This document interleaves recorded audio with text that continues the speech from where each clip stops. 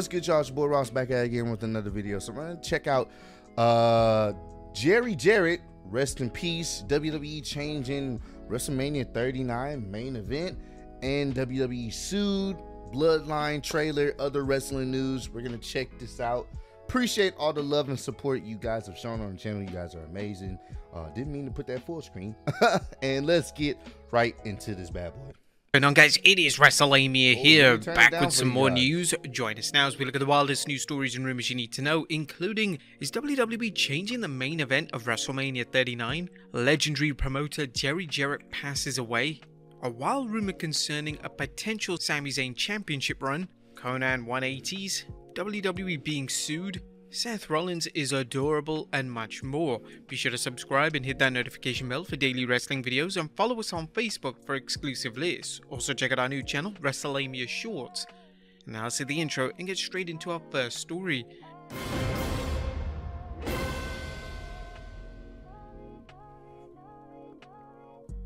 Our first story looks at whether WWE is changing the main event at WrestleMania 39. At top of today's news is the question of whether the WWE is going to change its WrestleMania 39 main event from Roman Reigns vs Cody Rhodes to a triple threat match with the addition of Sami Zayn. While there haven't been any reports of WWE doing this, fans have been speculating about such a bout after a well-received promo between Zayn and Rhodes on the 13th February Raw. Cody recently spoke with Ariel Helwani on the MMA Hour, and when asked how he felt about such a switch, he replied, "No, I don't really have a preference, solely because I want to wrestle the best. People wanted a contender forever, so if two show up, don't be mad. Don't make it about A or B or A or 1 or 2. Enjoy it all. That's really been kind of the challenge. I can't begrudge a dude for getting super hot. I have no preference in terms of the direction it goes. I really look forward to the moments when I'm there, and if they happen, Sammy, whether that's just on the road to WrestleMania, because I think it's different than people think. I think he's doing amazing." Cody has shown class in every one of the segments involved in his quest for the Undisputed Championship. It's worth reminding fans that the current belief is that WWE doesn't want to change its plans for Mania's main event. However, Triple H may just see how popular Zayn is and change things up, much as the WWE did at WrestleMania 30 and 35 when Daniel Bryan and Kofi Kingston's popularity had fans demanding their main event, despite the WWE's previous plans. Next up, a legendary... And that can be something that I know a lot of people are now definitely speculating. The only thing is, how does that work? How does it end? Because at that point, it's like, everyone's going to be rooting either for Sammy or Cody. Roman is, it's looking clear cut and dry that Roman's going to... It's pretty much going to be a handicap match. It'll be a 2-on-1 handicap match because they both don't like Roman. So I don't know how that works. I get it. It sounds great on paper, but you have to really think about it from a standpoint of, if that does happen, do you sit up here and build up Cody for all these months only for him to lose to Sammy, even though Sammy did get organically hot? Or do you feed into the hype and give Sammy that championship? Or, I don't know, is there a way to separate it? If there was a way to separate the titles during the match, that would be cool. Like, say they both pin him, but I don't know, man. I don't know. I think they're probably just going to play it safe and still have Cody be the guy, but this is the great thing about this. We really don't know how this is going to play out, so it'll be interesting to see. Promoter Jerry Jarrett passes away at 80. The legendary wrestling promoter Jerry Jarrett has passed away. Mr. Jarrett passed away on 14th February after battling esophageal cancer. The Wrestling Observer Figure 4 Online's Dave Meltzer was reporting Jerry Jarrett, a booking genius whose style of television, with the emphasis on interviews and skits as opposed to matches, was in his era the closest to modern wrestling, passed away this morning at the age of 80. Jerry Jarrett broke into the grappling game at a young age thanks to his mother working in wrestling. Jerry eventually became a referee and then a wrestler. He worked in the Southern NWA Territories, Southern East Championship Wrestling, and NWA Mid-America. His real calling, though, was as a wrestling promoter. In 1977, he founded the Continental Wrestling Association, which was based out of Memphis, Tennessee. CWA was referred to as Memphis Wrestling or Mid-Southern Wrestling in the APTA magazines of the 80s, and it became a success thanks to Jerry Jarrett's promotional skills and headliner Jerry the King Lawler's phenomenal drawing power. Jerry Jarrett became known for his ability to think outside of the box. He helped popularize entrance music for wrestlers and the use of music videos to hype wrestlers. He was also able to do what most promotions couldn't do in the 80s, survive against the WWF's incredible success. Jarrett didn't compete against the WWF, but he was able to keep his promotion afloat by keeping his customers happy and finding new talent to round out his established stars. Although Jarrett sold his interest in the promotion, he returned to promoting in 2002 when he launched TNA Wrestling alongside his son Jeff Jarrett. This provided fans with an alternative to WWE, which by then had eliminated ECW and WCW. We extend our condolences to Mr. Jarrett's friends, family, and many friends. Next up, a wild rumor concerning potential... Definitely rest in peace, you know what I'm saying? It's crazy to, think that someone that had that type of connection in the wrestling world and that type of pull, is tragically gone. Granted, 80 years that's a lifetime to be doing things, and he made the best of his time just off the legacy he left behind. So once again, prayers go out to the family and his loved ones. And I say this all the time: hey, make the best of your life while you're here. If you got some time on this planet, do what you want to do in the sense of that's going to make you, that makes you happy. Do that. Go for that. Don't let nothing stop you. The fact that he was able to do all these things in the wrestling business and kind of help take wrestling to the next level, that's a testament. It will always be here. You feel me? So that's the one thing I can take from that. Rest in peace. Sami Zayn championship run. Is Sami Zayn going to win the Undisputed Championship? Well, everyone wants to know if that will happen, but Dave Meltzer recently dispelled a rumor about why the WWE wouldn't want to put the belt on Zayn. Twitter user Frank Caramano asked, "Can Sean Ross Sapp or Dave Meltzer check into the truth that isn't being reported? Sami Zayn isn't winning a world title this week or next month because following Mania they're going to be in a country he's not allowed to perform in. That's the biggest reason he's not winning." Meltzer replied, "Whatever decision has been made, this has nothing to do with it. Promise." Yeah. The Sami Zayn phenomenon continues to grow, and as long as it does, you can be certain WWE is giving serious thought to a Zayn title run. Next up, Possibly. Conan 180s. It's time for a follow-up on our recent story where former wrestler Conan went off on AEW star Takeshita for using the frog splash on the 8th February Dynamite and doing a shimmy like Eddie Guerrero, the man forever associated with the move. But now Conan is saying his comments were a joke, tweeting, "The Takeshita thing was a joke, like I'm really gonna get mad over him doing a frog splash. Everyone does it. If you actually believe I was hot, joke's on you." AEW grappler Miro responded to Conan's original criticism, tweeting, "I bet you all that Conan, or whatever his name is, can't last 10 seconds with Takeshita. Given that Conan is reportedly awaiting a kidney transplant, it's likely he couldn't last 10 seconds with anyone in the ring." I don't know about that, because the comments, I don't know. It didn't come off as a joke. I don't know if that's what he normally does and people missed it, but it came off as like bitter.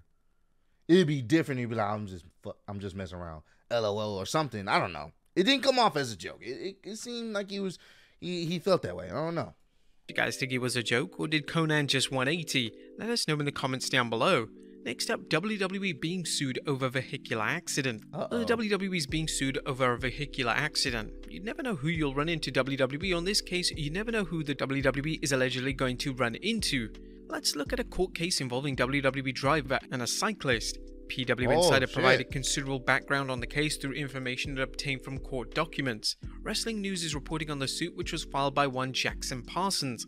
The lawsuit was first filed in June 2021, when it was alleged that on July 22, 2019 in Tampa, there was a van rented by WWE that was driven by a WWE employee, Gaten Thomas, who was on the job at the time, and had an accident with Parsons, who was riding a bicycle. PW Insider obtained the court documents concerning the case, and so far the complainant is seeking the following damages. Parsons stated he's lost the quality of life he was looking for when he had moved to Florida, and past medical expenses stemming from the accident are already $171,000. Damn! He also cited a loss of past and future earnings at $75,000 to $100,000.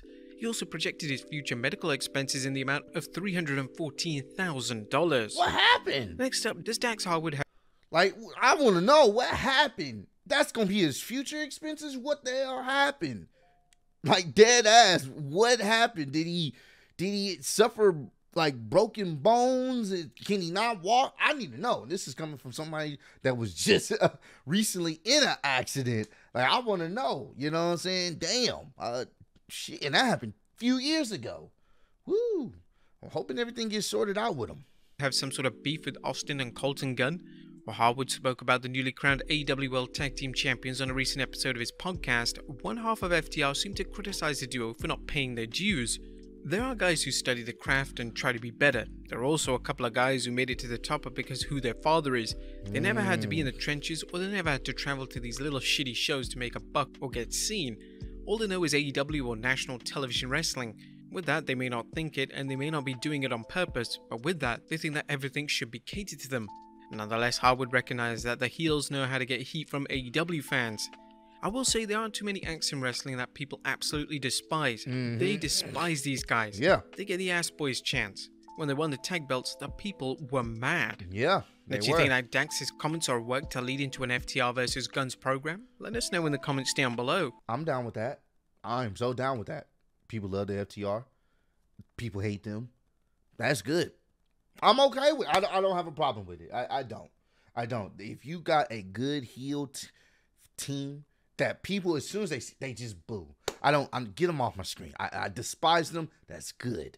That's good. And they're champs. That's good. So you want baby faces to take the championship from them. And I would have them have a little decent run, doing everything they can to retain their championships until they finally lose. I hope FTR becomes AEW World Tag Team Champs. I think they deserve it. So we'll see if that plays out. Next up, Bronson Reed receives a weak reception.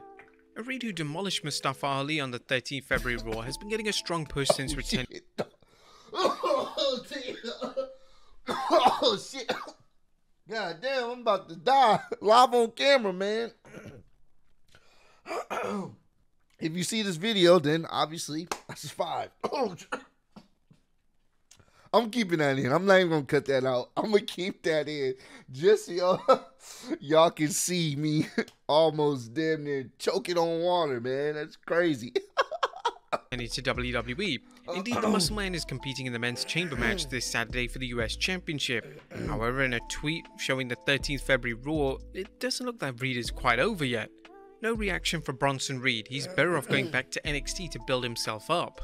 Reed is just one of many former NXT superstars that Triple H brought back to WWE. Bronson is being portrayed as nothing less than a powerhouse, but they appear to be positioning him for a prominent role on Raw. It's difficult to tell if this was a one-off occurrence, and if not, it may take the WWE time to build him up where the fans get behind him either as a face or a heel. Yeah, and I think maybe his showing at the Elimination Chamber can help. We'll see what he does in the Elimination Chamber. We'll see the type of response he gets in that match, since he's like the big guy in that match. We'll see what they do. If they can get the crowd behind him there, and I think that's the reason they put him in that match, I think they can build off of that. So we'll see. I'm willing to give it a chance, but we'll see. Next up, the Bloodline is doing a Goodfellas skit. There's some interesting rumors emerging about the WWE's Wrestlemania Goes to Hollywood movie trailers. The WWE is following up on the popularity of WrestleMania 21's Wrestlemania Goes to Hollywood with a new series of movie trailer parodies. According to WrestleVotes, the WWE has the following trailers planned. I'm told that the list below are the planned WrestleMania Goes Hollywood movie trailers: Miz and Maurice, Top Gun, Rhea, Judgment Day, Stranger Things, Brawling Brutes and Drew McIntyre, 40-Year-Old Virgin, Becky and Seth Rollins, Batman and Joker, The Bloodline, Goodfellas. These parodies are as good as the ones from WrestleMania 21. They should generate even more interest in what is looking to be one of the biggest manias in a long time. And finally, Seth Rollins is adorable. Last but not least, time for another heartwarming story involving a wrestler interacting with a fan. Recently, Rollins approached a young fan and played with the toddler briefly before kissing the youngster on the head. Seth can be seen slapping hands with fans at ringside as well, a reminder of how adored he is by the WWE universe. Yeah, there you have it, folks. The wildest news stories you need to know. He's definitely in the babyface bag, and it's working for him, man. It's working for him, even though his outfits are outlandish as hell. But this was pretty cool video. I want to know y'all opinions as well in the comments down below. Do y'all think Sami Zayn should be inserted into the match and we have a triple threat match at WrestleMania for the main event? I don't know. Do y'all think that's a possibility that could happen right now? Who knows? So let me know down below in the comment section. But I appreciate all the love and support you guys showing on the channel. Just in general, you guys are amazing. Liking the videos, commenting, and I really do appreciate that.